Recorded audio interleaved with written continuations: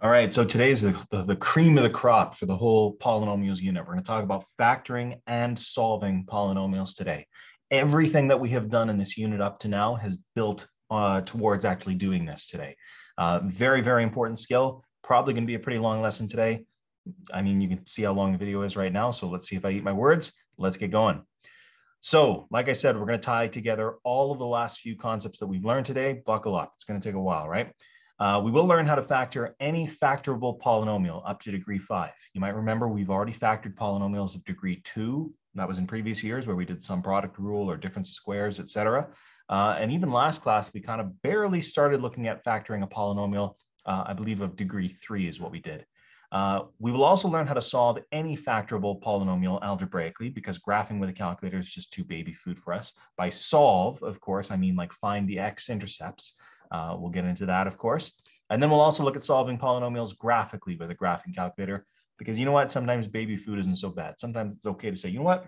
Let the calculator do the work for us. Nothing wrong in that. Anyway, let's get going. So before we begin, let's just recall a few things. Factoring a polynomial involves breaking the polynomial down into the multiple of several binomials. In other words, you can take your whole polynomial p of x and just write it as something times something times something, yada, yada, yada.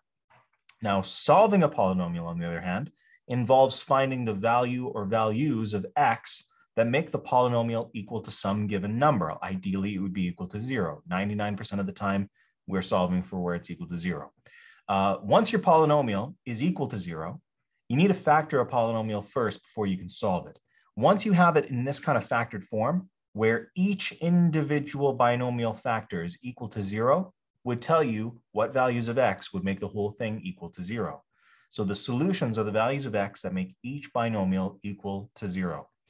Generally speaking, if you have a degree 3 polynomial, there's going to be 3 different factors that you'll end up having.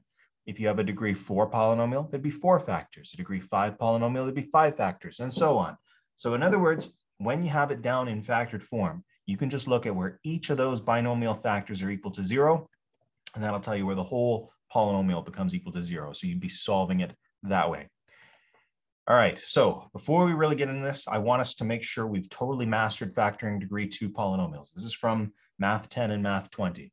So there were 3 different methods we had. I'll do 2 on this slide and 1 on the next. The first one is the sum product rule. The sum product rule just states the middle number is going to represent a sum, the last number is going to represent a product, and then you have the little puzzle / logic trick to solve for what values would give you the sum of that number and a product of the other. So in this example I gave, we're looking for 2 numbers with a sum of -3, but a product of -10. Again, this can be very tricky for some people. It can take a while. I always say focus on the product. What 2 numbers would multiply to give me -10? In this case, the answer to this would be -5 and +2, because -5 plus 2 is -3. -5 times +2 is equal to -10. So x minus 5 and x plus 2, that would be the solution to this right here. That would be what we would do to factor it, right? So y equals this. Now, the other way we do this is something called the adapted sum product rule. Now, the reason this one's different is we have to use an adapted rule where it's not just looking for a sum and a product when we have a leading coefficient that isn't +1. So in this case, we have a leading coefficient of 2. So this is going to change things a little bit. The sum is still going to be your middle number. That doesn't change. The sum is always the middle number. The product, however, is 2 times -10. So -20.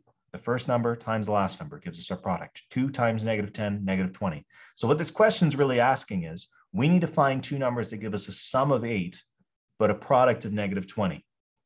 Like I said before, this can be tricky, but I'll tell you right now, in this question, it would be +10 and -2. +10 plus -2 is +8. +10 times -2 is -20. Let me even write this. +10, -2. Now, here's what sucks about the adapted sum product rule. You can't just jump straight to a factored form like you could with the normal sum product rule. You have to do this long thing where you break apart the middle term. So we're going to break apart this middle term here, 8x, using these 2 numbers we found. So we're going to say y equals 2x squared plus 10x minus 2x and then minus 10, right? So we just take this 8x here, and we broke it apart using these two numbers we just found. The next thing, and this is where things get really weird, you put brackets around the first two and brackets around the second two. Now, something funny is happening in this one because there was a minus right in the middle. When there's a minus right in the middle and you put brackets around these last two terms, the minus has to double dip through here. So it's actually going to change this minus 10 to a plus 10. Now, I always joke, if you didn't catch it in that step, you would catch it in the next step because something fishy is going to happen here, right? Anyway, what we do after we put brackets around the first two and brackets around the next two is we factor those. So think about what number we could take out of these two terms here. Well, I know I could take out 2x. So this will become 2x times x plus 5 minus, what could we take out of these ones? Well, I could take out a 2, so that'll take out 2 here, and that leaves us with x plus 5. Notice how there's an x plus 5 on both of these. That's how we know we've actually done this correctly. If there's the same kind of binomial factor on both of them, you know you've done it right. So if you didn't change it to 2x plus 10 on that last step there, you would have caught it here because you would have seen you would have had x plus 5 and x minus 5. And that tells you something kind of funny would have happened. Anyway, since x plus 5 is on both of these, we might as well just take that out of here now. So it's x plus 5 times whatever's left over, 2x minus 2. So that right there is our factored form. It's x plus 5 times 2x minus 2. The adapted sum product rule really sucks. I don't like using it unless I absolutely have to. You actually could have gotten away with not using it here if you had factored a 2 out of all this, but that doesn't always work. So is what it is. The third one is actually low-key my favorite one here, because as soon as you identify that you have one like this, they all work the same. This is a difference of squares. What a difference of squares is, it's where you have two numbers that are perfectly square rootable and they're being subtracted from one another. So it's a difference of squares. Here's how we factor it. When you notice you have a difference of squares, in other words, when you say, yeah, I can square root this and I can square root this, to factor this, you just square root each term. So the square root of 9x squared is 3x minus the square root of the other term. Square root of 49, of course, is 7. But then you multiply this by the exact same thing, except with a plus sign in between. So then 3x plus 7. Now, I'm not going to show it, but if you wanted to prove that this was done correctly, you could just multiply this all through. You'll find that you get this back again, right? So long story short, to factor a difference of squares, you square root the first piece minus the square root of the second piece, and then multiply by the same thing again, just with a plus sign in the middle. People often forget that step, but you have to finish it off. It has to be fully factored that way. Anyway, moving on. That's just review of Math 10 and Math 20. We are going to need these skills before we move on today. So, factoring polynomials, the whole big picture here. In Math 30-1, we will need to know how to factor or fully factor polynomials of degree higher than 2. So a cubic function or a quartic function or a quintic function, etc. This isn't quite as clear as factoring a quadratic. We don't just have a sum product rule or an adapted sum product rule, etc. We have to be a little bit more creative with this. So we've already factored a few polynomials of degree higher than 2, like that was what we did yesterday. But the binomial factor that you use to factor the polynomial was always just given to us. I just said, okay, we're going to divide by x minus 5, for instance. How can we find binomials that divide a polynomial ourselves? So instead of being spoon-fed a starting point, how can we find that for ourselves? So if I gave you a big polynomial, how could you start with factoring that? Well, we need to know something first, something called the integral zero theorem. Here's what it states. The integral zero theorem states, if x minus a is a factor of the polynomial p of x, then a, so the thing in here, must also be a factor of the constant term in the polynomial p of x. That's a huge, big secret that comes out here right now, right? The value of the a inside of a binomial that divides the whole thing, that a value actually has to also be a factor of the constant term. That's that number that doesn't have an x attached to it at the very end of a polynomial. So in other words, the factors of the constant term may be used as the a in the binomial x minus a to divide the whole polynomial. Keep in mind, though, really, really, really important for us to understand, not every factor of the constant term works. This is what's going to really suck. You have to use the factor / remainder theorem, that's where you plug it in and see if it equals 0, to check. So you'll be checking to see if p of a equals 0. If it does, then x minus a will be a factor. From there, you have to use long division or synthetic division and repeat the process if necessary. To simplify this down, because that was a lot of words that probably didn't make a lot of sense. Basically, if you have a long polynomial and then it ends with, let's say, plus 10, that's our constant term. In order to factor this, you have to think of all the factors of 10. Well, that would be positive 1 or negative 1, positive or negative 2, positive or negative 5, and positive or negative 10. All 8 of those numbers there are possible factors of 10, right? Now, the reason we have to include negatives is because think of it this way. Negative 1 times negative 10 is positive 10. That's going to be a factor as well. But anyway, long story short, any of those numbers could be the a in x minus a, right? So we might be able to divide that whole polynomial by x minus 2, or maybe x plus 2, or maybe x minus 10, or anything like that. In order to check which one it is going to be, you just have to plug in p of a for each of these. So you plug in like, okay, let's test negative 2. You plug in p of negative 2. Plug it into the whole polynomial, see what it gives you. If it gives you 0, awesome. That means x minus negative 2, or in other words, x plus 2 would be a factor. If you're thinking to yourself right now, hey, that sounds like a lot of work. Yeah, you're right. It is actually a lot of work. It's a huge amount of work. It becomes a big guessing game, and sometimes it doesn't work out for us, but that's the nature of the beast. Anyway, let's see an example real quick. Completely factor this polynomial right here. It's a cubic polynomial of degree 3. We need to completely factor it. Here's how we go about it. Look at your constant term. Our constant term here is minus 3. Think about what numbers could be factors of negative 3. There's not a lot. That's what's nice about this one. It could be positive 1. It could be negative 1. It could be positive 3. Or it could be negative 3. There's only 4 things to check. So at least that's nice. There's not a huge amount to check. We don't know which ones are going to work. No clue at all. Like, I'm going to be honest, I haven't checked this question in advance. I have no clue which ones are going to work here. But we can use the factor theorem, also known as the remainder theorem, to check which ones of these are going to work. If we plug any of these into this polynomial and it gives us 0, that tells us it's going to work. I'm going to start with 1, just because I think that number is going to be the easiest thing to work with here. Anyway, let's type in 1. P of 1 equals 2 times 1 cubed plus 7 times 1 squared plus 2 times 1 minus 3. That's going to give me 2 times, that'll be 2 plus 7 plus 2 minus 3. I don't think this one's going to work. Yeah, that's 8. Guess what? Positive 1 doesn't work. It gave us 8. That's okay. Even though we just did something and it didn't work, nothing wrong with that at all. It's okay for it not to work. Let's try the next number. Let me try negative 1.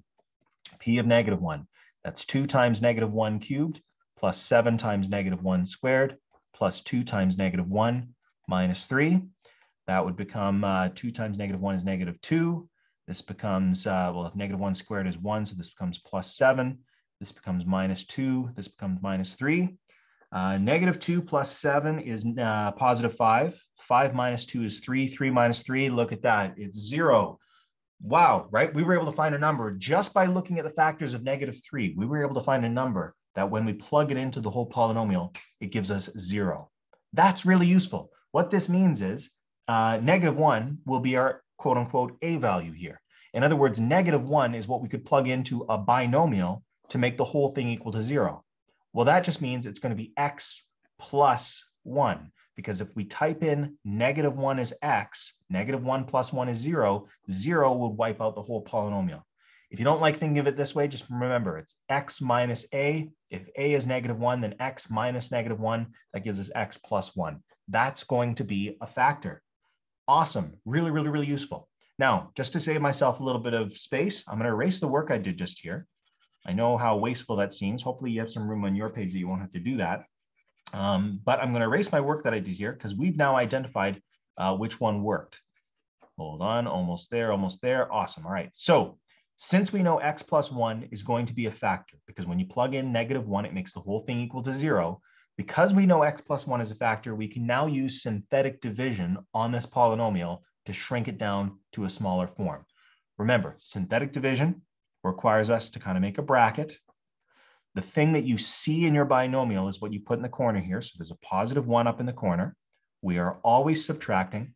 And then let's write out our coefficients here. So we're not missing any, by the way, so we're not skipping an x. That'll be 2, 7, 2, and negative 3. First term always drops down, and then you start a cross stitch pattern. So 1 times 2 is 2. 7 minus 2 is 5. 1 times 5 is 5. 2 minus 5 is -3. -3 times 1 is -3. -3 minus -3 is, of course, 0. We sure hope it is, because that piece is going to represent our remainder. So that's our remainder. This is our number. This is our x. This is our x squared. That gives us, when we divide this polynomial by x plus 1, that gives us 2x squared plus 5x minus 3. That's our leftover quadratic. Here's a nice thing, though. We can actually factor this even further. To factor this even further, you have to go back to your factoring methods from Math 10 and Math 20. I mean, I guess theoretically, you could just continue using this method we've just established and test other things to plug in here, and I'm sure it would work. But at the same time, we also have the adapted sum product rule, which allows us to factor this. So using the adapted sum product rule in this, and we have to use the adapted one because there's a non-1 coefficient in front of the x squared.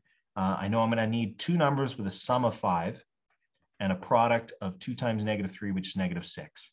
So you got to think of two numbers that would add together to give you 5, but would multiply together to give you -6. Well, I'm pretty sure that'd be 6 and -1. So 6 and -1, this gives us 2x squared plus 6x minus 1x minus 3. Put brackets around the first two and then brackets around the second two. But notice there was a minus in the middle. Always got to catch that. If there was a minus in the middle, it changes to the last sign here. So that's going to become a +3. And then think about what we could factor out of this. We could factor out of the first two here. We could take out a 2x. So that'll leave us with 2x times x plus 3 minus. Think about what we could take out of these ones. Doesn't really look like anything comes out of it, but something always has to. So we're going to take out a 1. So -1 times x plus 3. Notice both of these have an x plus 3. That tells us we've done this correctly. So this is now fully factored as x plus 3 times 2x minus 1. Whew. Okay, so long story short, I want you to kind of like take a step back at this. Maybe I'll even just change my pen color real quick. Take a big step back at this and take a look at what kind of binomials came out of this. We had x plus 1. And then once we got this other smaller quadratic here as an answer, we were able to factor it down further to get x plus 3 and 2x minus 1. So if we're going to completely factor p of x, we can say that p of x, this will be my final answer here, p of x is equal to x plus 1 from this guy up here, x plus 3 from this guy over here, and 2x minus 1 from this guy over here. And notice p of x was a cubic polynomial, a degree 3 polynomial, and we have, in fact, 3 different factors. So this right here is our fully factored form of p of x. Why do we care? Well, the nice thing about having it fully factored now, I never even looked at a graph of this. I didn't even touch a graphing calculator this whole time. But now that we have it fully factored, if you just found where each of these were equal to 0, you have your x-intercepts. Really, really useful stuff. So anyway, we can get into that a little bit later, though. That was very time consuming, right? This whole idea of looking at the factors of your last number here and then figuring out, oh, which one's actually going to work. That's really time consuming and it's a big pain. So there must be an easier way, right? It's like an infomercial here. Are you tired of using the integral zero theorem to find the integral zeros and figure out which one's a factor? Well, there's just one handy dandy way of doing this, and that's using your graphing calculator. So finding the values of a that are both factors of your constant term, that's your number at the end, and make p of a equal to 0, that can be time consuming. We got lucky on that last question because there was only 4 different things we had to check, and the second one I checked worked. So we were really lucky. But honestly, especially if you had a whole bunch of different possible integral zeros to find, it's much faster just to use your graphing calculator to help you find them. So here's how we would do this, right? It's going to feel a little bit like we're cheating, but like, let's be honest here. It's just like making your calculator do all the heavy lifting for you. Here's how we do this. Step number 1 is enter your function into y1 in your calculator, as if you were going to graph it, right? So put it into y1. Step 2 is press second and then the graph button to bring up a table of values, right? It won't pull up your graph. Like if you press graph, it'll show you what the graph of your function looks like, and that's all well and good. But if you press second in the graph, it brings up a table of values. So the table will have like an X column, and then it'll have your Y1 column, and so on. Now, if your table is kind of wonky, because sometimes your settings can get messed up, you can actually reset this by going second and then window and then changing your settings. If you do that, there's one that'll say like table start. Your table should usually start around 0. And then there's another one that'll say like triangle TBL. That means you're changing your table. That should always, always, always equal 1. That's just what your table is going to go up by each time. But anyway, that's an aside. Usually that's not an issue. Step 3 is use your arrow keys to go up and down on the table. You're going to look for the x values that make your function, which is y1, equal to 0. So if in your table you got a bunch of numbers listed, and then all of a sudden you say like, oh, x is 5, we have y is 0, bingo. That right there, that's actually going to be one of your factors. So when you find one, say x is equal to a, or in this example I kind of doodled right here, x is 5, then you know the binomial x minus a, or in this case, x minus 5, is a factor.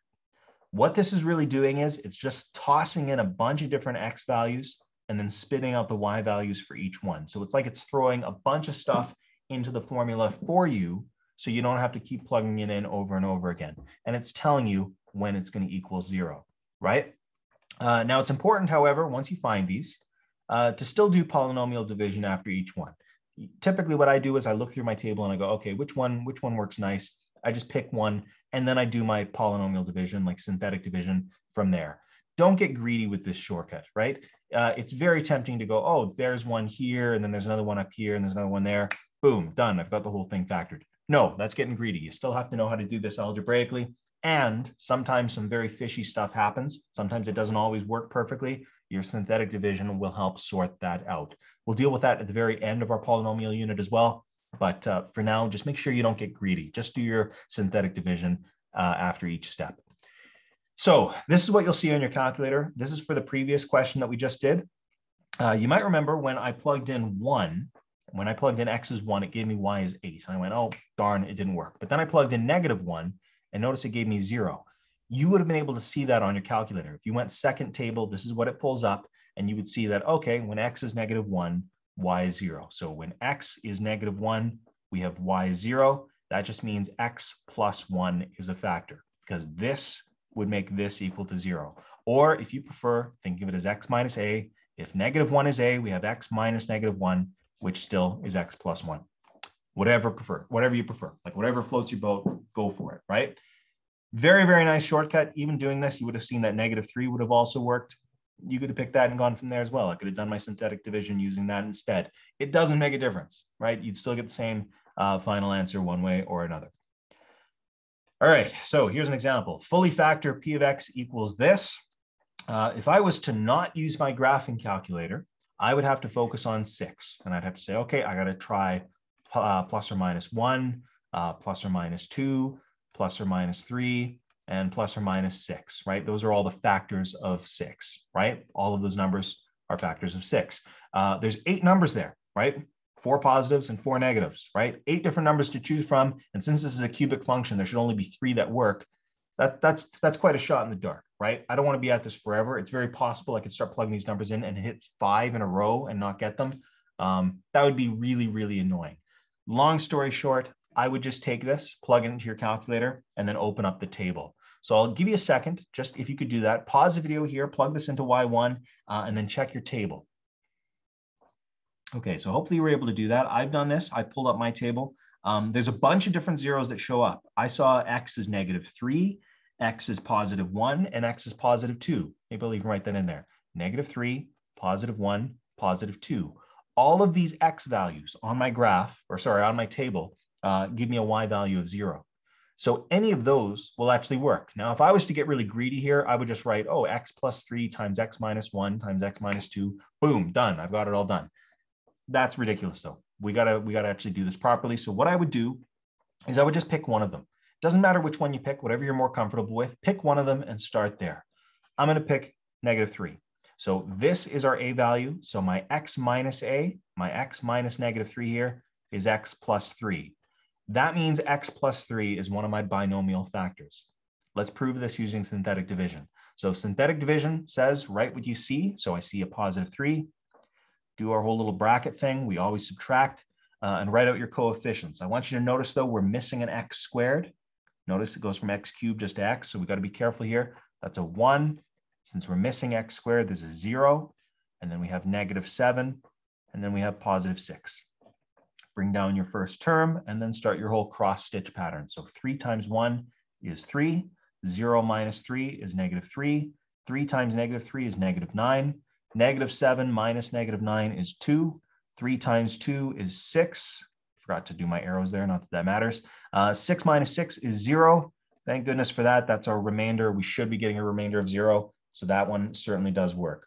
What we're left with, this is our number, this is our x, this is our x squared. What we're left with is x squared minus 3x plus 2. So just a quadratic, and even better, it's a quadratic with a leading coefficient of 1. So I can just use my old-fashioned sum product rule on this. So I'm going to look for two numbers with a sum of -3 and a product of +2.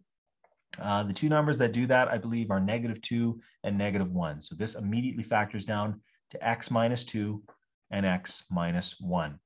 So to write this in fully factored form, we can say p of x equals x plus 3. That was the first one we found right here, right? X plus 3 times x minus 2 times x minus 1, which, as much as you might be rolling your eyes right now, would have matched if I had just done it in the first place using the numbers I found on my graph.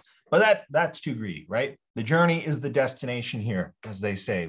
We're better people now because of the work we've done. At least that's what I tell myself when I try to sleep at night. Anyway, let's go on further here. Solving polynomial functions now. When we solve a polynomial p of x, this just means find the values of x that make the function p of x equals 0. So in other words, this is just one step further. When I ask you to solve a polynomial function, you need to factor it first and then find what values will make it equal to 0. In other words, find your x-intercepts. So if I were to ask you, to solve this last one instead of just saying fully factor, if this question instead said solve p of x, you would need to factor it first, and then you go, okay, x is -3, x is +2, and x is +1. In other words, it's the values of x that make the thing equal to 0. You would have seen that on your table that you would have done, right?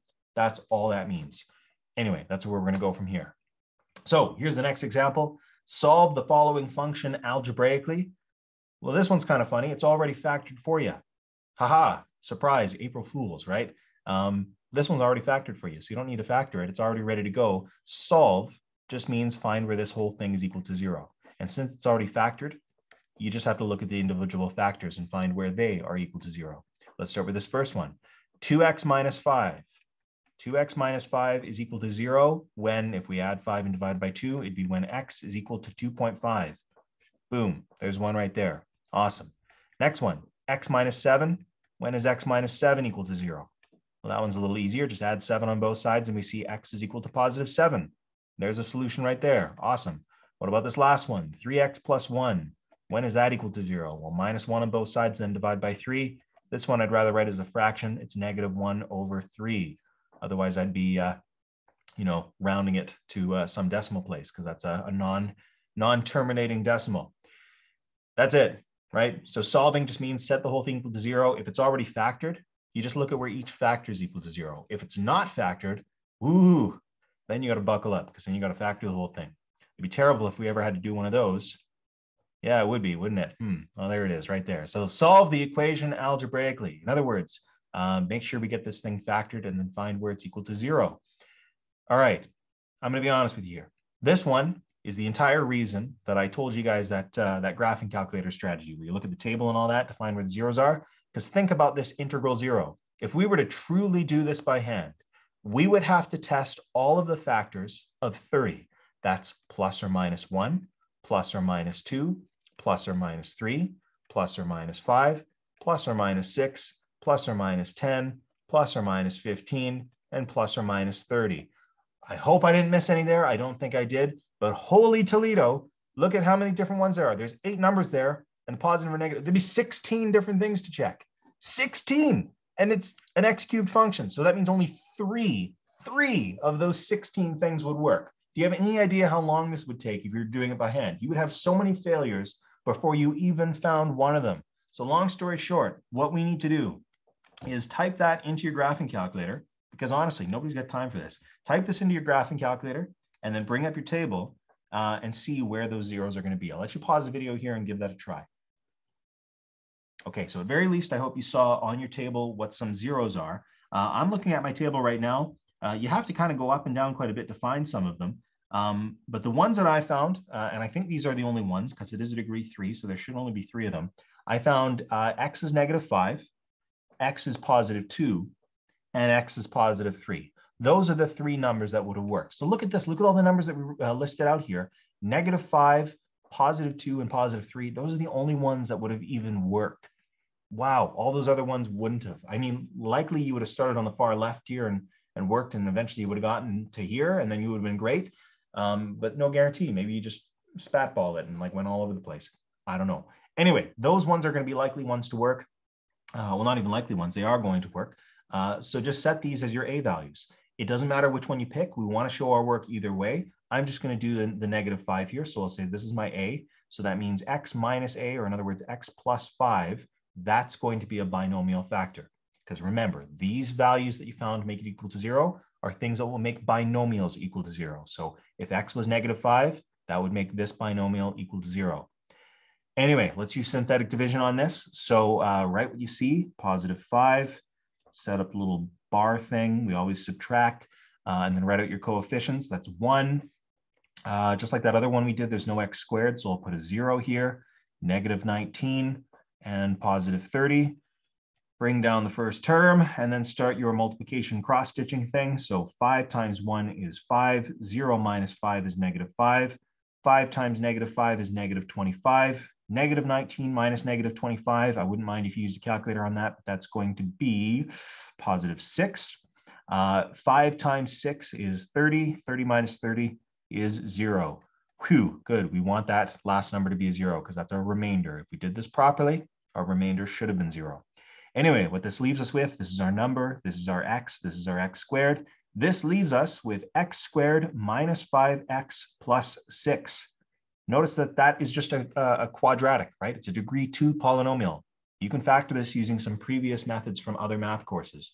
In particular, this one is just a normal sum product rule. So we're going to look for two numbers with a sum of -5 and a product of +6. Like I always say, focus on the product. What numbers would multiply to give us 6? Well, I think what's going to give us a product of 6, but a sum of -5 would be -6 and +1. Wait a minute. No, that doesn't work because that would be a -6. Oh, never mind. I got it wrong. It would be -3 and -2. Yes, that's better. -3 plus -2 would be -5. -3 times -2 is +6. My mistake, right? Anyway, I corrected myself at least though. So -3 and -2, that's x minus 3 and x minus 2. And wait a minute, we should have even known that because we cheated by looking at our graphing calculator here. 2 and 3, that would have been x minus 2 and x minus 3. There they are anyway. But it is still important that we do this algebraically. We need to show our work. We can't get too lazy here. Anyway, so in fully factored form, this is x plus 5 times x minus 3 times x minus 2. And we want to see where that is equal to 0. So this is our factored form, but because it wants us to solve, we have to go to that one extra little step and say what numbers would make this equal to 0. Now, I know how silly this seems because our graphing calculator told it to us right at the very beginning. But as you can see, it's going to be x is -5. There's 1. X is +3. There's the next one. And x is +2. There's the last one. And yes, our graphing calculator told us this, but we needed to do it algebraically. The whole point, the whole reason I tell you to get your graphing calculator out and do that is so that you don't have to plug in all 16 of those numbers right there. That would be a huge pain, right? It would take forever before you found one of them. I'm just trying to save you some trouble here, right? And let's be real, like it's a tool, we can use it anyway. Just because it says algebraically doesn't mean we can't use a tool to help us find those things in the first place. You probably would have used a calculator to plug it into the polynomial anyway. So what difference does it make? Anyway, we got one last question and whew, looks like beef's back on the menu, boys. This one is a beefcake. Look at this. This is a degree 4 polynomial. This one's going to take some extra time here. So solve the function algebraically, just like the last one. If we were to test this using the integral 0 theorem, we would have to check all of the factors of 24. There's like a million of them. I'm not even going to bother listing them out like I've done before. So let's just cut right to the chase. Throw this directly into your graphing calculator and check the table. I'm doing this right now. You might want to pause the video here and make sure you do that. Okay, so you probably unpaused by now, but I'm still plugging it in. Look how big this polynomial is right now. Anyway, I'm opening up my table. It looks to me like there is a bunch in here that will work. The ones that I see right now are -4, -2, 1, and 3. And that makes sense that we have 4 different ones here because it was a degree 4 function. So there could be as many as 4 different solutions to this. You could have less, that's fine as well. But you should certainly have, up to 4, right? So that works just fine. Now, it doesn't matter which one you pick. You can pick any one to start with. You're going to need to end up using some synthetic division on this one way or another. I'm just going to pick -4 just because it was the furthest to the left and I just thought, why not, right? So if this is my a value, if a is -4, then x minus -4 is x plus 4. Or in other words, -4, if you plug this in here and make this whole thing equal to 0, that means it's going to be a factor, right? Anyway, that's what I'm going to do to use my synthetic division here. So +4, draw my little box. Always a subtraction. I just write that sign anyway, just so I remember what I'm doing. List out your coefficients. We're not missing any coefficients here, so you just write out what you see. That's going to be 1, 2, -13, -14, and 24. I have to make that a little bit bigger there. Drop down the first term, so 1's going to drop down here, and then you start your cross stitch. So 4 times 1 is 4. 2 minus 4 is -2. 4 times -2 is -8. -13 minus -8 is -5. 4 times -5 is -20. -14 minus -20 is +6. 4 times 6 is 24. 24 minus 24 is 0. Whew. That's our remainder. Good. That tells us it worked. List out this. Remember, start on the right. This is our number. This is our x. This is our x squared. This is our x cubed.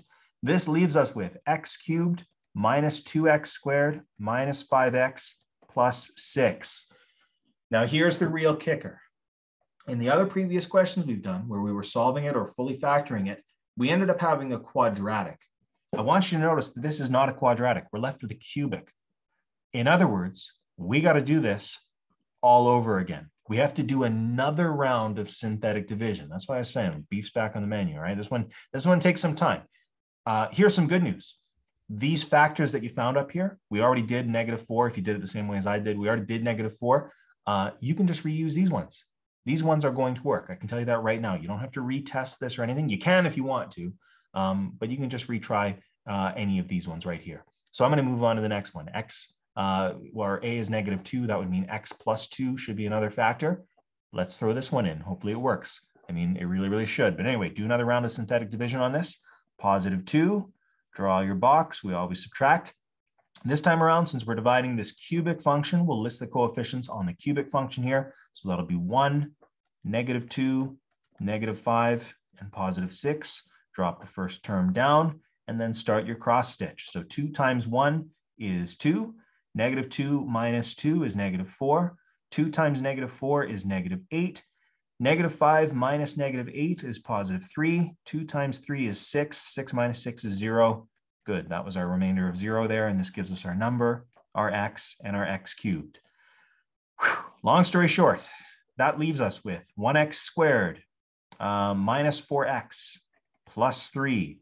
That is now a quadratic function, and just like a normal sum product rule one too, right? So you can use sum product rule in this. 2 numbers that have a sum of -4, but a product of +3, well, that would be -3 and -1, right? So this becomes x minus 3 times x minus 1.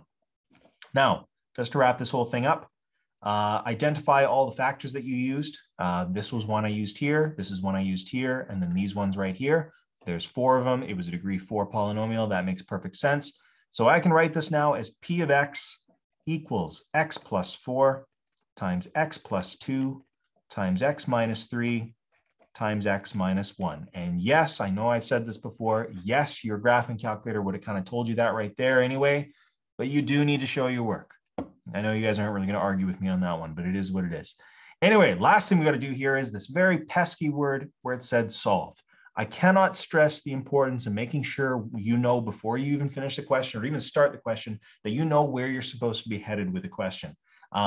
Solve means we need to find the values of x that make this equal to 0. The reason I say this is oftentimes on quizzes or tests, I've had students in the past go through all of this work here and factor the whole thing, and then forget that what they were really tasked to do was to solve it. So then they just stopped here and they didn't list out their solutions. You're not going to get full marks if you do that. You have to tell me what the solutions are.